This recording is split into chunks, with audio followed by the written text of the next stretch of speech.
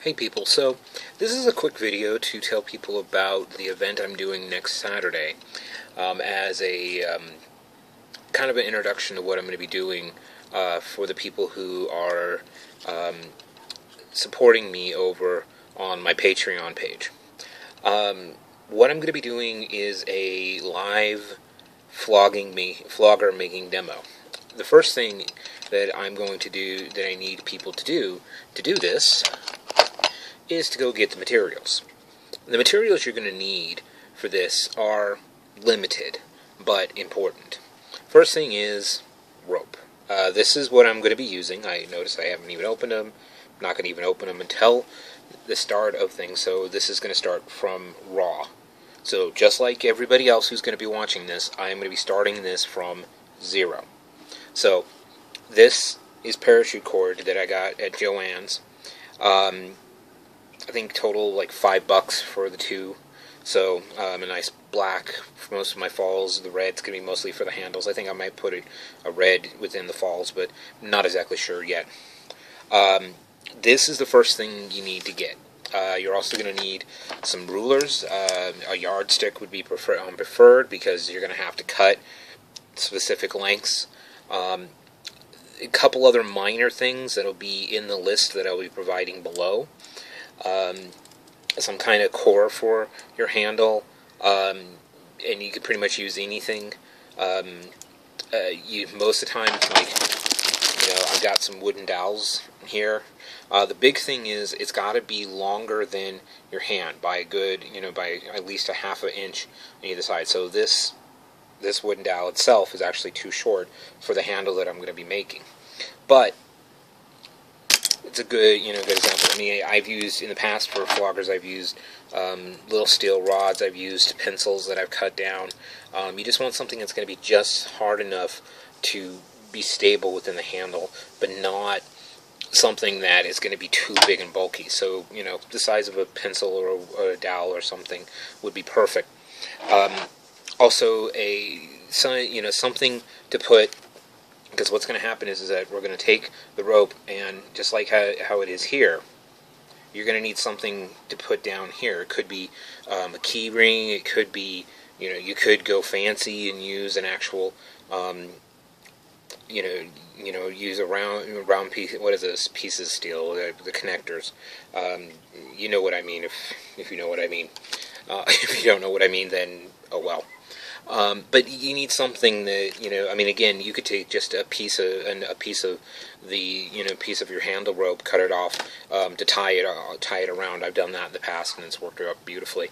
I'm not exactly sure how I'm going to do it yet, but there are a few ways of doing this. You're going to need some scissors, and I also recommend some glue, and I also recommend that you have you get some needle and thread for something you'll be doing after you finish it, just because that's going to be something that's going to take some time. Also, you're going to need a lighter. If you're using stuff like parachute cord, if you're using a cotton, then that's where the needle and thread are going to come into play. If you're using a nylon, you can tip it just by burning the edges, by burning the tips.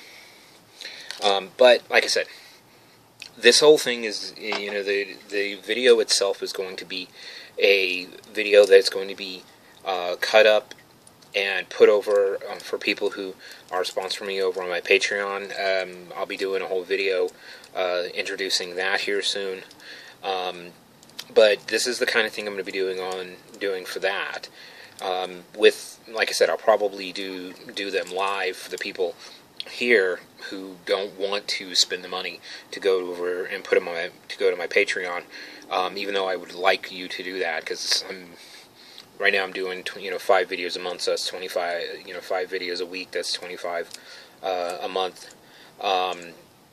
So that's I'm not asking for a ton of help, just enough to kind of help me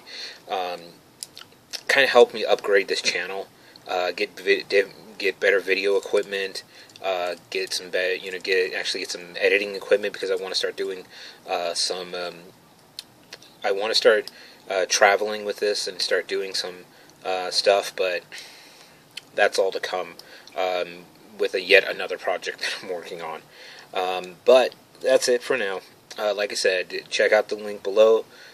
Check out the list below of the materials you're going to need. I'm also going to put a link to the live event, so please put it on your calendar. You know, if I get one person who wants to make it along with me, awesome. If I get nobody, then that's fine as well. Because, again, I'm doing this primarily for that, but I might as well let you people have an access to it as first. You know, because you guys have been around there for supporting me for a while.